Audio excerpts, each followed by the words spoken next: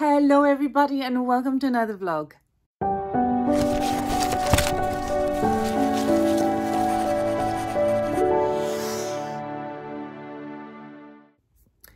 Today has been one of those days. It's one of those days that really challenges you and makes you wonder if it was a right decision to go on this entrepreneurial journey and carry on. So let me explain. Royal Mail is currently in possession of about 500 of my parcels, and for some reason they do not want to deliver them. It is really frustrating when this happens, and actually this happened before when we moved to our first office, and it happened again when we moved to our second office here. So seems like some parcels have been delivered, but majority have not been delivered, and that includes some of the craft boxes which we have sent out on Friday last week, and as today when I'm recording this, it's Tuesday, they have still not been delivered and we have sent them first class.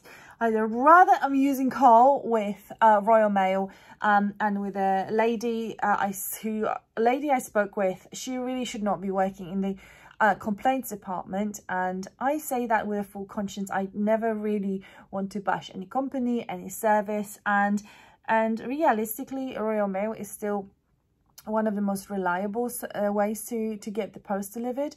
But when things go wrong, they just go wrong on a massive scale, and then you have a massive mess ups like this. And you know, and when you call customer service and you're on hold for half an hour to try to get to an agent, and then you get someone who just really has absolutely no clue and has not even been trained in systems, and then if someone who says there's nothing wrong with your account, and you realize you never gave him your account number, then there is a problem. So thankfully I am big enough sender to have my own account manager who I contacted to ask what on earth is going on. So we will find out soon. I'm not going to let this get me down. And we're trying to obviously communicate with our customers as much as we can and respond to all the questions promptly. But at the moment, we just have to wait to see what is happening. I have seen some of the parcels that we sent being delivered, so there's hope.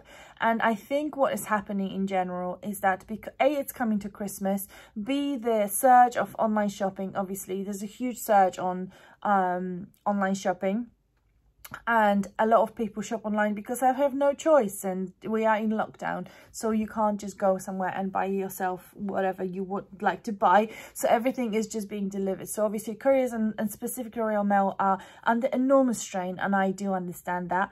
And also you know, there's a shortage of staff due to pandemic, and a lot of people are working from home, so I do appreciate that as well. Although I have to say, it does start to really rub me the wrong way, the whole concept of making excuses for, especially when it comes to customer service, making excuses and justifying the complete lack of contactability with you know, justifying it with the virus. It really frustrates me. Example, I am waiting on a shelf for our crickets, our cutting machines. I'm waiting for a shelf. It was supposed to be delivered by IKEA on 11th. They have showed up really early. We were not open then, so they have taken the shelf and said they will call us. Now today is 17th when I'm recording that, and I have not been contacted by IKEA. You know, I understand it's kind of my fault. Maybe that wasn't in the office at 7 AM. So I've been trying to contact them since to try to understand when they can redeliver. Their phone lines hang up on you because they are too busy so the service is suspended, so you can't call them. The chat is switched off. There is no email address you can contact. The only option through which you can contact IKEA is actually send them a tweet, which I have done a couple of days ago, and I still have not heard. So, and all that is justified with COVID. Now, forgive me, but if there is such a huge demand on IKEA's services, then clearly IKEA is doing quite well, and perhaps hiring more people and helping people who have not been you know, fortunate enough to keep a job, and giving people opportunity to get a job in a customer service role, any other role that needs fulfilling because of the demand, would be the right thing to do. Just an idea. So rather than scaling down services, if you're doing so well that you can't cope with the demand, scale up. Whilst I have you here, I'm going to show you something we are releasing today. A really long time ago, we used to do treasure tins, and we used to do all sorts of different treasure tins. And I have this gorgeous, super ornate treasure box, and it is filled with the most beautiful charms. Just check these out. Let's have a look at that. Hello, everybody. I haven't really finished the vlog in the office and ended up leaving and having dinner, and basically that was it. But I am home now, and I'm currently sitting down and working on my Etsy shop. Now, I don't know if many of you knew we had Etsy.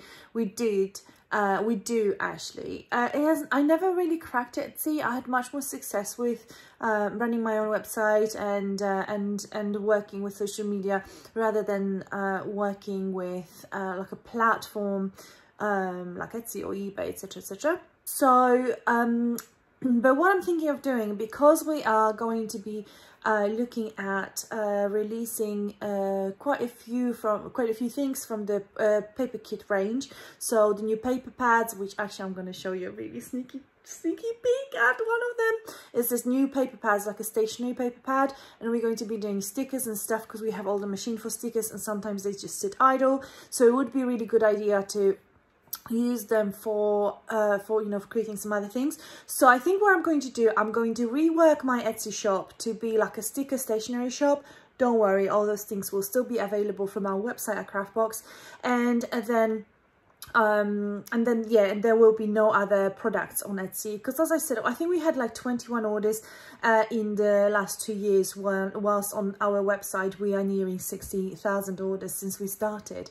So, and that is what I'm thinking of. That is what I'm going to be working on. Let me show you some cheeky sneak peeks. So this is what I'm waiting for delivery of. This whole notepad, which I'm so excited, I cannot explain. Basically, I have, so as you know, I have purchased a notebook on paper pad, actually. Notepad. I need to get into the whole stationery terms. I purchased a notepad, like a girl boss notepad, and it's lovely and I'm using it, which is great. But firstly, I am a big sucker for good quality paper, so I wanted a little bit thicker paper.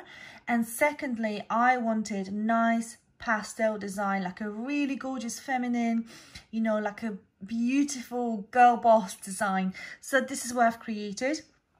And this is going to be available on our website, and it's going to be available on Etsy. And I think I'm going to, you know, promote it on Etsy as well, just to see if I can finally crack that platform. It's a bit of an experiment, you guys. Now, if you look here, I have created a little sticker pandas, or panda stickers rather. This is a little misaligned because I am working on getting like another column of pandas. So these we have trialed today on different types of paper, like a sticker paper, vinyls, matte vinyl, glossy vinyl, normal sticker paper, matte sticker paper, glossy sticker paper, clear sticker paper, everything. And it looks beautiful on matte vinyl. So we're going to be selling them on matte vinyl. It looks to die for, and we're going to be selling basically sets of stickers, and we're also going to have like a girl boss set, and that's what I'm going to be working on today. I'm so pumped with ideas at the moment. I love stationery, so I'm going to be working on getting these into the range, into paper cute range. So yeah, so that is what I'm going to be doing tonight. So that is it, everyone. I'm going to sign off for the day. It's been an interesting day, as I said. Hopefully tomorrow is just going to be a little bit easier. But I will see you again tomorrow.